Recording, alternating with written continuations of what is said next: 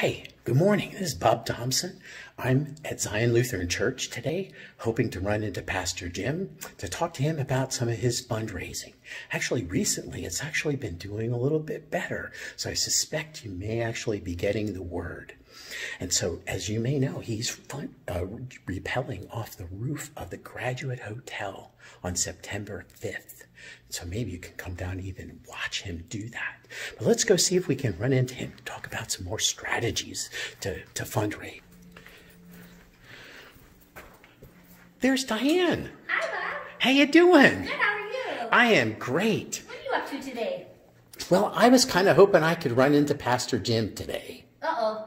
You missed him. Uh-oh. Yeah. Is he gone already? He's out of here. Wow. Like the wind. He's just out of here. You know, I was hoping to talk to him about some of his fundraising, you know, that he's participating in this really unique fundraising event for Friends Indeed. Really? What's that? He's rappelling off the roof of the Graduate Hotel on Huron Street over Labor Day weekend. Oh, no. No. That's our boss. Give Well, an inch and don't take a mile. it's really safe. Yeah, okay. That's what I hear. That's what I hope. So are you going with them out? I am. Actually, Dan McConnell and I and Lauren Courtwright, Mark Bruzeau, we're all sort of rappelling on that same weekend. Gosh. Yeah. Y'all are crazy. We're all are crazy.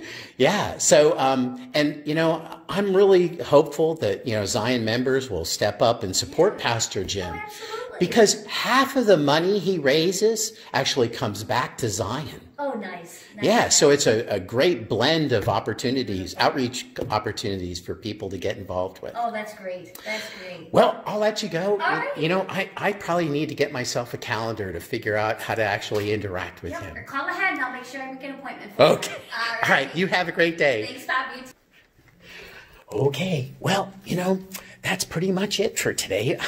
I'm still struggling to try to connect with him, but based upon sort of your increase in support for him, as I can see on the website, the same one that's listed below here in the video. And that's a great way how you can support his fundraising for Friends Indeed and Zion. So look for another update from me pretty soon. Thanks.